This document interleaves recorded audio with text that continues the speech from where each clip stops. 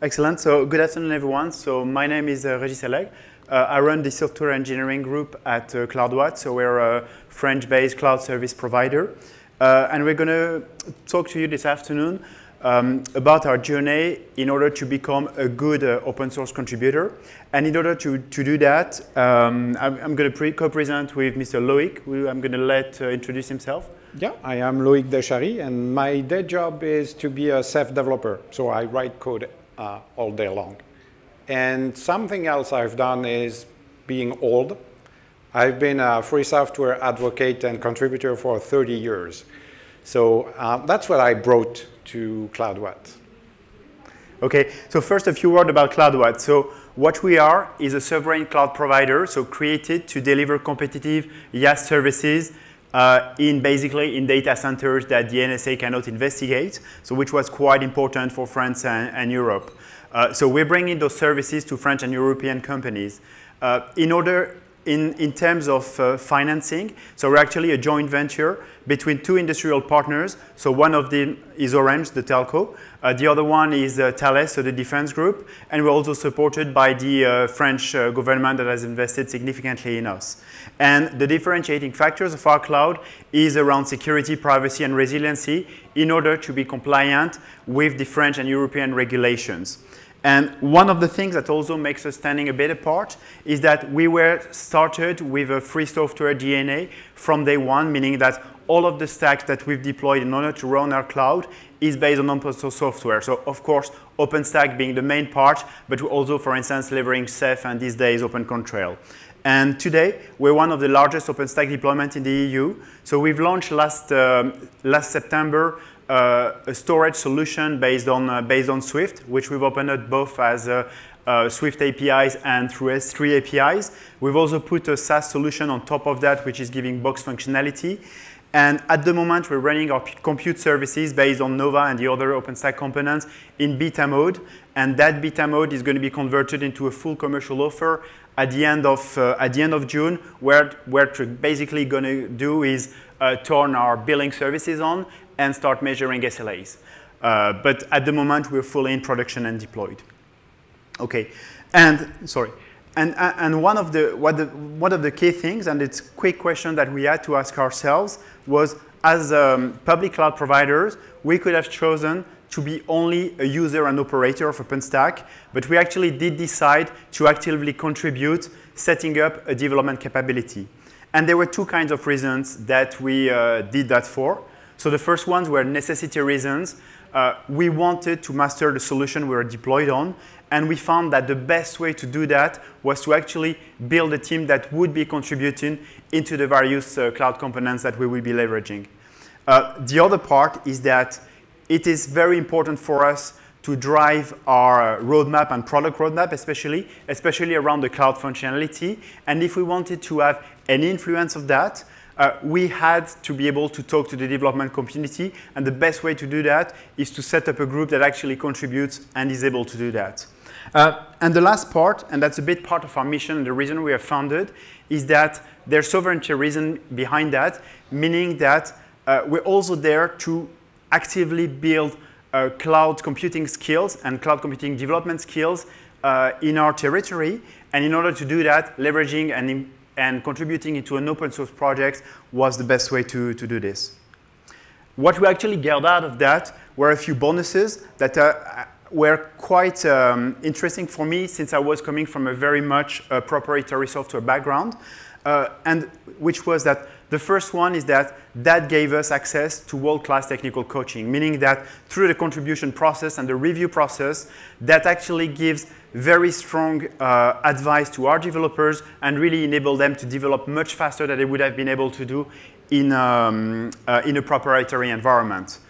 The other part is that this gave us access to leading-edge engineering practices and tools, meaning that today, what is best in terms of continuous integration and software engineering process is actually coming in OpenStack. I mean, when you look at the, let's say, advanced features that are within the CI, the scale of it, etc., it would have been very hard for us and even impossible to actually be able to rebuild that ourselves. Another part we saw is that it has really enabled us to boost the attractiveness we had for the right type of developers, meaning developers that are passionate about technology and around cloud computing. And what we noticed is that as soon as you say that you're going to be actively promoting open source contribution, you suddenly get access to much more interesting recruitment pool that you would be able to do in your typical, let's say, localization and money conditions. And the last one is that it also can provide you a very interesting leverage ability on some developments that you decide to do, in the sense that if you have good ideas, and since OpenStack is very much meritocracy based, those ideas could actually be those ideas could actually end up being developed or co-developed by other parties than yourself. So you actually have a much larger reach than what you would only have with your own team. So I'm going to now let Loic go a bit in more details in some of those topics. It's more examples, because I'm a practical guy. So you had theory, strategic decisions, and so on. Now, I do things, and I will give you a few examples of how free software benefited in a concrete way Cloudwatt. My day job is to develop on Ceph. These are cephalopods. And one of my missions was to reduce the number of disks you need to store user data. Cloudwatt is aiming at buying tens of millions of euros worth of disk. How do you reduce that? Actually, there is a technique that is fairly well known, which is called erasure code.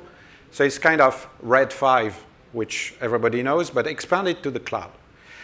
That sounds fairly easy to do. It turns out to be very complicated, to be something that requires a level of mastery of the technical solution that was beyond me at the time, and even now, to be frank, even though it's complete.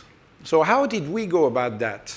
Well, instead of going to a vendor who would sell this capability for a lot of money and lock us in, instead of buying a lot of very talented Ceph developers, stealing them from Inktank, what I did is I started the work in the open as a free software developer. And I faced quickly people who were much more competent than I am. Sage Veil is most definitely a genius, but he's not alone. He attracted Samuel Just, who is the lead of the core development, and who is incredibly talented. So I got to tackle a problem that required a level of mastery that I didn't have, and I met halfway people who actually had the skills. The two go hand to hand. It couldn't have happened if I didn't make the first step. And when I started the work, they were kind enough not to point my shortcomings and let me go half the way. Somehow it maybe convinced the marketing people that it was a good thing for Inktank to write this goal in the Inktank roadmap. And that's how, 6 months later, I saw that Inktank was planning to implement erasure coding. So I was no longer alone with Cloudwatt on this goal, but the community emerged, and in the end, now 2 weeks ago, it was released, and we have it. Can you? Yep. Yeah. I'm very happy about that. Very lucky too. So another example, completely different. At the very beginning of Cloudwatt, the question was, the mission of Cloudwatt is to create a sovereign cloud. In order to do that, you have many possible ways. And although free software is fairly well known in France, most of the management does not know how to leverage it properly. So it could have been the choice of the management to go for a proprietary solution in order to build a sovereign cloud. Instead, because we discussed first, we highlighted that through free software, and OpenStack was a great example of that, they could have a technical solution that would be impossible to develop even with a lot of money. And so they would have the power of this solution without the ties of proprietary vendors. That was one piece of the puzzle. But now if you have just the technical thing and you do not have engineers to do changes, you keep looking for people to modify the solution to fit it to your needs. And in the end, you are no longer independent. You are no longer able to do something without asking permission to someone. So that the combination of the two was a decision that is, for me, on the managerial point of view, something that is the best possible use of the free software concept. A practical example of that would be next slide. What happened in Neutron. So one of the stakeholders of Cloudwatt is Orange. Orange is a very large telecom company who has an experience in networking that predates cloud even. So there was a big pool of talent there. Not especially skilled in free software, actually. Very few, although they had large interest in OpenStack, it was difficult for them to contribute because it was a big company and they didn't see the advantage. Now there was Cloudwatt who chose this technical solution. They chose to invest in engineers to keep their independence. So there was skill and a new culture, and the two were mixed. Edouard, who is sitting here, actually migrated from one company to the other. And some Orange employees started to look forward to contribute to free software. We're today at the Juno Summit, and there are Cloudwatt employees contributing to the code and Orange employees contributing to the code. So this example shows how it created something new. The culture of free software appeared in both companies. Second to last example. I'm too long? Okay, that's fine. I will speed it up. I've been worried all my life as a developer about the process of development. It's always scrappy. And the reason why it's scrappy is because nobody wants to care about it. When you're in a company, you have 10 developers. Who wants to define the process? Nobody. Well, it turns out that OpenStack is so big that it's very rewarding to care for the process because you have a very large audience. And the outcome is something that looks very familiar to all the developers here and also very scary when it's the first time you look at it. Now, for each box, there is a reason why it is necessary. And it's being refined by dozens of people. It's being practiced by hundreds and thousands. Within Cloudwatt, what happens is that this is the process that is used for development, not for decision making. You have this agile process that is different. So this development process, it shows the flow that works for the community, and why not for Cloudwatt? And it's not something that is all encompassing. You're not forced to kick everything out. You can use something next to it. So that's another way the free software culture penetrated Cloudwatt. And last, it's not enough to be aware that free software is great. It's a cultural leap. When you recruit developers in companies, most of the time they have worked for a decade, if they are good, in the proprietary world.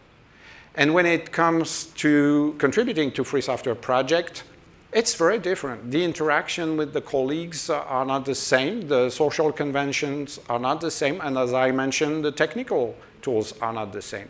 So from day one, we established a course that is available to all Cloudwatt employees, by which they can just speed up the learning curve to become good OpenStack contributors. Actually, this course goes even beyond Cloudwatt, since past weekend we spent a full weekend with 25 new OpenStack contributors doing this exact same course, and it was not Cloudwatt employees, right? HP, Cisco, etc. So these are the examples I have of how it applies in Cloudwatt. And so this is where we are today. So today we have at Cloudwatt a 9-people team that is actually, whose sole job is to do contribution. So just to give you an idea, this represents approximately 25% of our overall software engineering capacity, the rest of it being spent into developing all of the commercialization aspects for our public cloud. So one thing that is important to understand there is that in the way the team contributes, all of the user stories that our people are working on are always things that are making our roadmap process, meaning 100% of the actual features that our people are working on are actually stuff that matters for the Cloudwatt roadmap, which is actually the only way you can get passed through in terms of justification and budgeting and so on. However, what we're also doing is that we want to secure that all of our people are good open source citizens, so to speak. So we're making sure that we're freeing up approximately 20% of their time in order for them to have the time to do reviews, to have the time to do bug fixes, and to have the time to develop the ties with the rest of the community so that when we have something that matters, they actually can be influential. So today, that makes us the 18th contributor on the iSouth release. We've had 25 proposed blueprints and 5 completed ones. And on Ceph, so mostly thanks to Loic and his crew, we're the 4th contributor. There's, however, one point of thing there around those kind of vanity metrics that they're extremely important for, let's say, service companies, because that's what they build their, let's say, credibility on. For us, it's much more of an objective measure of how much we're doing, but it's not something we can really use from a marketing perspective, meaning once you're selling cloud services, people don't really care how much you actually contribute yourself, but it's interesting for us to understand where we actually stand. So, yeah. And there's another important aspect that I wanted to cover, which is, that's actually readable over there. That's great. It's how it actually influences your product development process. And as soon as you have a significant capability that is invested into the open source project, you always have 3 options. All of them with, let's say, advantage and cons. So you can go upstream, where the feature will be submitted and get through the acceptance process with all of the, let's say, things that this implies. You can do downstream, meaning you take the latest and greatest version of the code and you do the modifications you need of that. Or you can decide to implement it as an external component where it's going to be integrated via the project APIs. And actually, there's pros and cons with all of that. And what's really important is to really understand what are the consequences of the choice you're making. So if you decide to go upstream, so there's a lot of advantages to that, which is that your feature will be reviewed, improved, and validated. It's going to be maintained in the product by construct, which means that you have not created any technical debt for your services. And you can also sometimes benefit from the leverage effect, meaning if it's a good idea, you may have other contributors that are going to help you implementing it. There's, however, a couple of things that you lose as well when you decide to do that. If that idea was unique and could have made a difference for you in the marketplace, you've just lost it because you've given it to everyone else. So you need to think carefully about what that means. And the other implication is that you do not master anymore the life cycle of the feature, meaning you cannot control when it is going to be released exactly.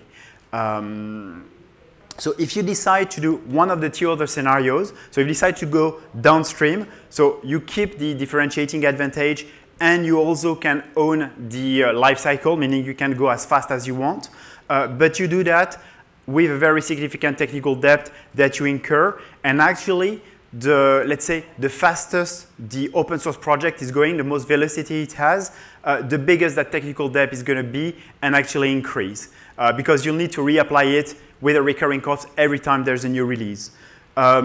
And if you decide to go at an external component, which may sound better as well, you'll also be very exposed to potential technical debt, not so much this time related to the speed at which the open source project is evolving, but you're going to be exposed to that depending on how the APIs are stable. So you all need to be careful about that.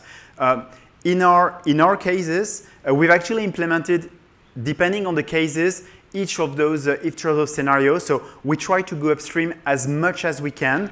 And for instance, we had significant contributions into the Horizon dashboard because it was not necessarily suitable to operate a public cloud when we took it on. And through very targeted contribution, we've been able to increase that in the last OpenStack release cycles. We've also done some critical things in both Neutron and OpenControl in order to be in a position that we would have full API coverage from Neutron, leveraging OpenControl, which is our target SDN. So those are a couple of examples where we've been able to do that. In some cases, we've had to implement downstream changes. So typical case, security patch, but we try to limit that and always put some kind of timestamp on it, after which we cannot go, meaning we also decide to do that with a clear end date in mind, after which we move back to the regular upstream flow. And the last part as external components is that for certain components that we consider differentiating, such as some components of our security architecture, we've decided to implement them as external components integrated through APIs. Okay, and in order to finish, I also wanted to share with you some of the hardest questions that we had to face with regard to both investors and stakeholders when we decide to go to this way. So the first and one of the most common questions is actually your tiny fish, meaning that do you really expect to be able to influence anything when the big guys and a much larger company than you are actually get involved into that? And the truth is that, at least our experience is that if you take the time to bring that culture into your company and train a small number of people so that they can be legitimate, we've actually been able to pass some of the key features of our roadmap to the regular open source project. So actually, despite our size, we've been able to get some successes there. Another very common question is when whatever big company name you put in there contributes, it's actually a rounding error on the P&L, meaning that for a company like us, when putting 9 developers on open source contribution, complemented with 14 to 20 external service contractors from companies like eNovance, that's actually very significant with regard to our development budget. And is that something you can really afford? And for us, the reason we do that is really we don't feel that we have a choice, meaning that because we've chosen to base ourselves on OpenStack, if we want to have any control on our roadmap, we need to be contributors, because if we want to have any control of which features we're going to be able to bring to our clients. Another one is the challenge you have. I mean, as soon as you start leverage, it's a bit like the is around company culture versus the loyalty to the open source project. And it's really the fact that you get, let's say, a massive boost in attractiveness as soon as you're saying that you contribute, but you're also exposing your people a lot more, because people will see that they contribute, they'll start raising their stacks, and then very quickly they'll start to be reached out by all kinds of companies because they're interested in their skills. And the thing is that also, typically they're very attached to the project that they're contributing to. So that actually sometimes that could have more importance than your own company culture. So the answer to that, I mean, is that we're really trying to see that as a bit of a challenge for us, to try to build an environment that is attractive enough so that people stay, and to build an image of where we would like to bring Cloudwatt that makes them stay. But we've really tried to see that as a bit of a positive challenge in order to make a place that is attractive, rather than trying to hide our people in some closets so that nobody ever gets to talk to them. And the last one I mentioned there, but I'm sure maybe some of you actually got it from their management before coming here, is that, well, that's a lot of people you're flying to the summit. So in our case, we have, so from that 9 people team, we have 7 of them that are going to participate in the design session. So we kept a couple at home in order to check our production systems.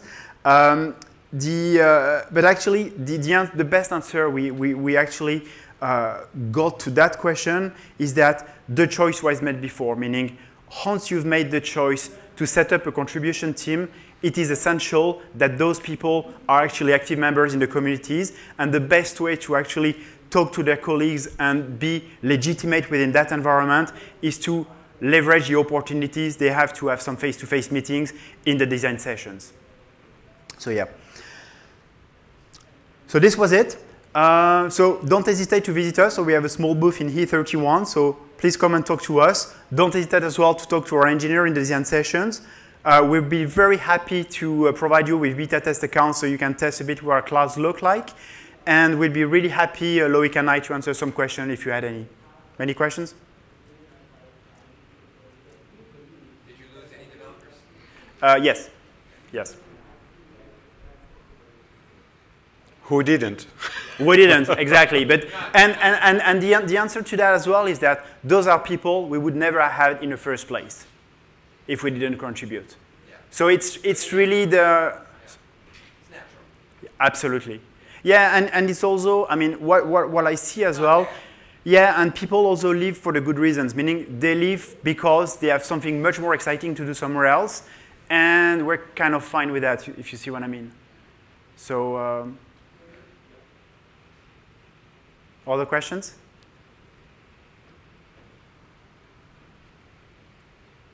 No? Upper management, no? Any doubts, or they started it, so? Well, yeah. So, I mean, those are questions we had. So basically, what we had to do was to think long and hard because some ideas are quite clear at the beginning, and then as you progress, and I mean, organizations always evolve and change, and some strong visions can actually change, and you need to justify yourself, and you need to have strong reasoning. So, and actually, but the more smart the questions get, the more you need to think about it and build something meaningful, basically. Anything else? Okay. Well, thank you very much for listening.